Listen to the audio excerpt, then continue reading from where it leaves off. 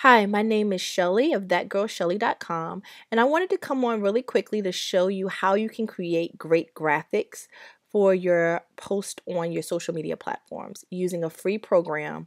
It's called Canva. And so here I'm already at the site, canva.com. It's free to sign on for their basic package, and their basic package is really all that you need when you're first starting out. So let's start. I'm going to click on the More tab here, just so you can see the types of layouts that they have already established. So under social media posts, they have it where you can make a Twitter post, just a generic social media, Pinterest graphic, a Facebook post, a Tumblr graphic, Instagram post. So I'm going to start with just a Facebook post. So I'm going to click on that. What Canva does is it already starts you off with basic templates here over to the side. So if you click on any one of those, it'll actually put it into the main design board. So say for instance, you like giving inspiration, and so you like to post inspirational quotes on Facebook. Then I want to click on this one since this one was set up to be a quote. What I can say is this. When you're using Canva, it's very easy, since they have these templates already set up, to just go in and start typing using the font that they already have established. What I will suggest though is that even when you're using their templates as the baseline, you're going to want to make sure that you use fonts on each of the posts that you create that are very similar to your brand fonts. So for instance, if you have a sans serif font for a thin sans serif font as one of your fonts, then you might want to use open sans light. You want to make sure that it is kind of close to your brand fonts if your brand font is not actually listed in one of the fonts that they provide with the free program. Now, as you get more familiar and comfortable with Canva, they do allow for you to upload your own fonts, which will make it better, because then you know you're using your exact fonts. Now, this is part of their package, which is called Canva for Work. And with that, that's a $12 per month subscription-based program that allows you then to upload your own fonts. But with the free, just make sure that your fonts are very close to the fonts that you have as your brand fonts. So for me, if I'm creating this graphic for me, one of my fonts is a handwritten font. And if I had to compare it with one of the fonts here on Canva, it would be really close to this one. So I would pick that. I'm just bringing this in because I like to be more stacked. If I were using this quote, this is the font that I would use for that more than likely. Let's say that my brand colors are black and hot pink, in which case I would then want to change this background color to a black. So you can go down here. I can click on this black, and then that is that, right? Say also with my hot pink, so it's not my main color, but it is one of my accent colors in this example. Then I would go to this color and notice that hot pink is not one of the ones that's here. But I can click on this plus sign and I can either move the wheel to a hot pink, or if I actually knew the hex number for my particular shade of pink, I can actually put that there. Since hot pink is really not my color, I really don't have a hex number for a hot pink that I want to use. So I'm just going to find one that I like. So that's fine. And for me, for colors like that, I like to use them for accents. So I'd also probably use it down here for the author's name. Now, for things like body type, so here, the font that's going to be closest to my second font. So I have a handwritten font. I also have a sans serif font that is really close to Open Sans. So I'm going to go there. I'm going to find that. And that's fine. I'm going to put that there. So now these fonts are all very similar to my brand fonts. The other thing, with things like quotes, so even though I just now told you that you want to make sure that you use your brand fonts in the copy or whatever you put on the page, you don't have to do that with things like quotes or apostrophes or things like that. And so my brand font for the quote would look like that. And it's like blah to me. So what I like to use for fonts is Lustria. I think those are cute. So I would use that as the quote. And there you are. You have a quick graphic that you can put on to Facebook. Now, let's say that looks plain to you. You wanted it to be a little bit fancier. You can go down here to background. And say you like this checkered type background. If you pop that in there, then now you have that in the back. Notice though, now it's not your brand color. So what you do is you'd click on it, go to the color circle, make it black again. And now you have it back to where it was. Other things that you can do with Canva, you can do the background. So there are all different types of backgrounds that I could play with. And once you click it, it puts it into the artboard. Play with different kind. But say I like photography. I actually want a picture back there. If that's the case, then you'd want to go back to Elements. And they have some free photos. So you'd want to check those out first. And let's see. Scrolling down the free photos. Let's see if anything jumps out to me. Say that I really like this farmhouse one, this. So let me get rid of this background. And what I'm going to do is I'm going to pull a corner out so I can proportionally stretch out this farmhouse. And I am going to now move it up so I can actually see the farmhouse in it. Right? So now it's that. What I then have to do, okay, so let's do it. I can do this one of two ways. Say that I like the way that the photo sits in the back of this picture, but now I'm just having problems reading my font. You can do it two different ways to make it so that your font is readable. The first way is by actually adding a shape. Say I can bring in a nice rectangle here. I'm going to send it all the way back, right? So all of my elements are now on there. But the whole reason why I chose the photo in the first place is because I actually wanted to see it, right? I want to be able to read my fonts, but I also want to see the photo. So what you can do here is if you click this arrow down and go to transparency, I can fade out that box a little bit. I can make it the best of both by having it so that my font is readable, but that I still can see my picture peeping through, right? So that can be one version of the design where I'm actually using a photo in a smart way, but I'm actually making it so that I can see.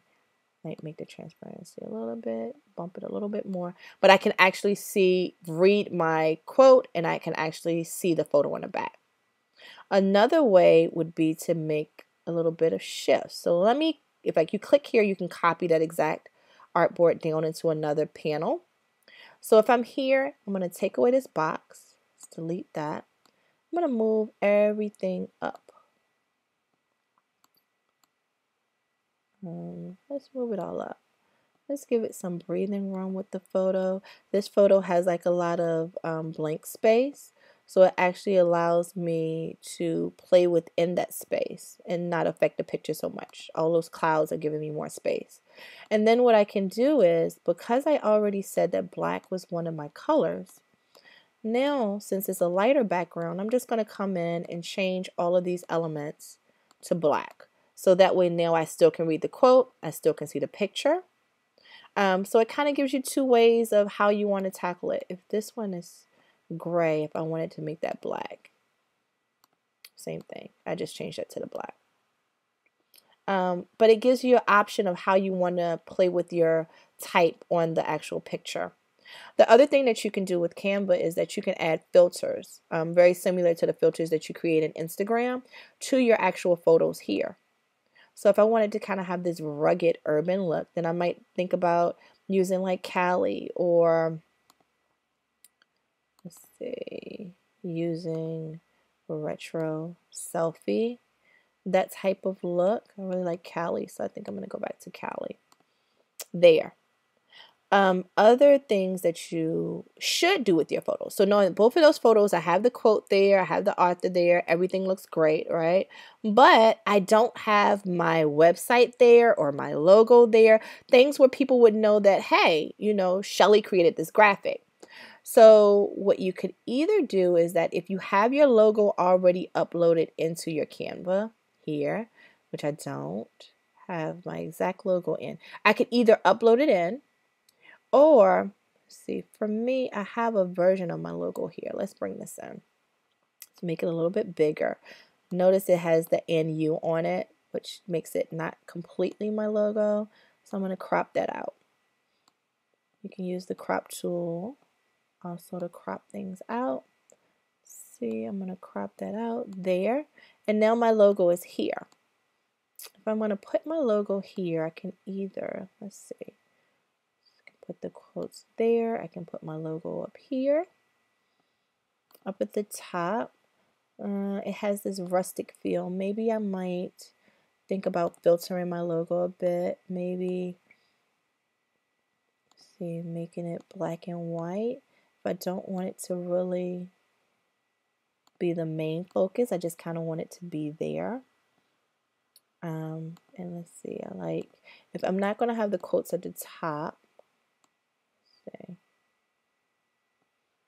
if I'm not going to have the quotes at the top, then I would like to, if this were my real graphic, I would create some kind of a balance. So I would get another set of quotes, use this little arrow around to turn it around, there, and then I would put it here. Give it a sort of balance. So I would probably bring it down a little bit to something like that. Normally I don't bring my logo design into my pictures. I just don't when I'm doing quotes and stuff. Let's move all of this up. I don't normally bring my logo design in like that. I still brand it, but I brand it a little bit differently, and I'm about to show you another option that you have. Let's see. Let's move everything up. Here we go. Wait a minute. Didn't want to bring the picture up, but that's fine. Bringing that up. Let's bring Albert Einstein up. Let's make him a little bit smaller too. Let's see, there. So I bring him up. The other thing, take the picture back down some. The other thing that I like to do is I actually like to bring it in as text. Well, I'm going to click on add a little bit of body text. Let's move that down to about there. And then I'm just going to type in thatgirlshelly.com.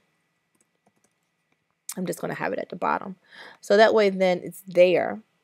They know that it came from me. But I don't necessarily have to put my logo design in if I don't want to. It'll still be traced back to me. So if somebody was sharing this around and they wanted to be like, oh, you know, who made that cool graphic? Then it'll still get back to me.